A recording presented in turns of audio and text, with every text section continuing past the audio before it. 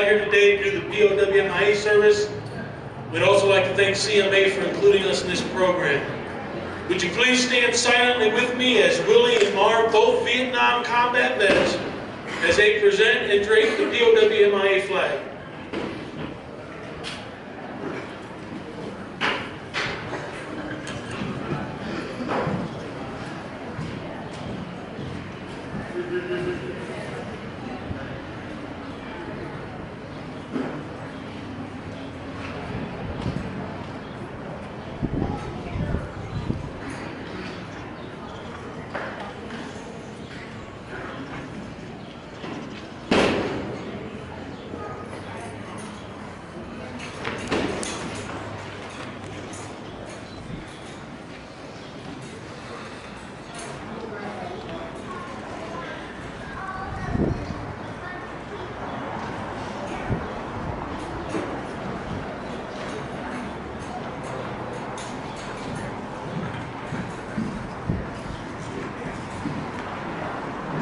This table before you is set in a place of special honor.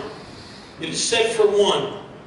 This table is our way of symbolizing the fact that members of our profession of arms are missing from our midst. They are commonly called POWs or MIAs. We call them brothers. They are unable to be with us today, and so we pause to remember them. This table is small. Remember. The tablecloth is white, symbolizing the purity of their intention to respond to their country's call to arms. Remember. The single rose displayed in a vase reminds us of the families and loved ones of our comrades in arms who keep the faith, awaiting their return. Remember. The red ribbon tied so prominently on the vase is reminiscent of the red ribbon worn upon the lapel and breasts of thousands of Americans who bear witness to their unyielding determination to demand a proper accounting of our missing. Remember. The candle is lit. It symbolizes the upward reach of their unconquerable spirit. Remember. A slice of lemon on the bread plate reminds us of their bitter fate. Remember. There is salt upon the bread plate, symbolic of the family's tears as they wait. Remember. The glass is inverted. They cannot toast with us this day. Remember.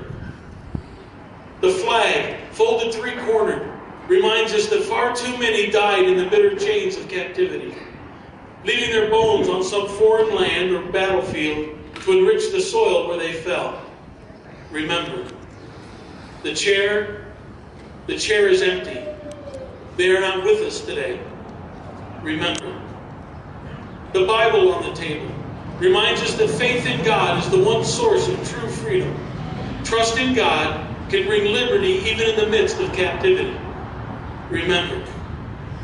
Remember all of you who served with them, called them comrade, who depended upon their might and their aid, and relied upon them. For surely they have not forsaken us. Remember. Remember until the day they are returned home. Remember.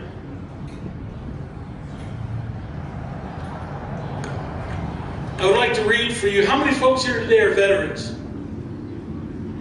Thank you for your service and welcome home.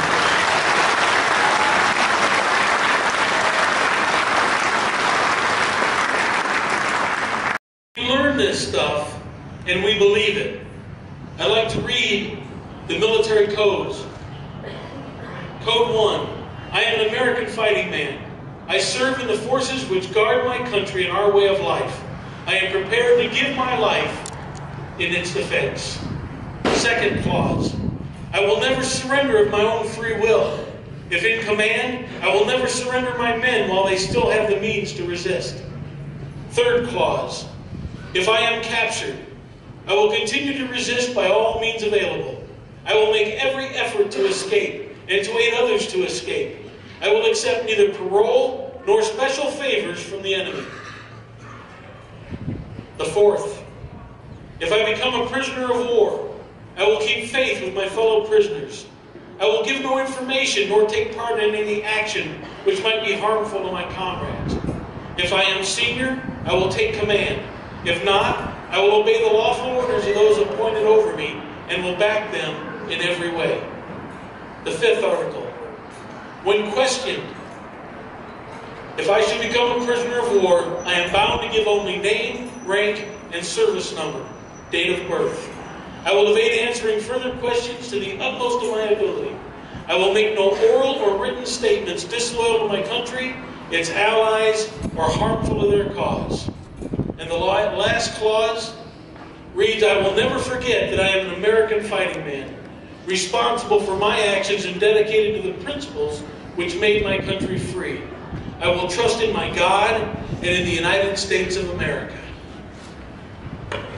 I am sad to report that at the end of hostilities in North Vietnam, we left 1,437 still known alive Americans in captivity. No effort was ever made to see them return to the United States.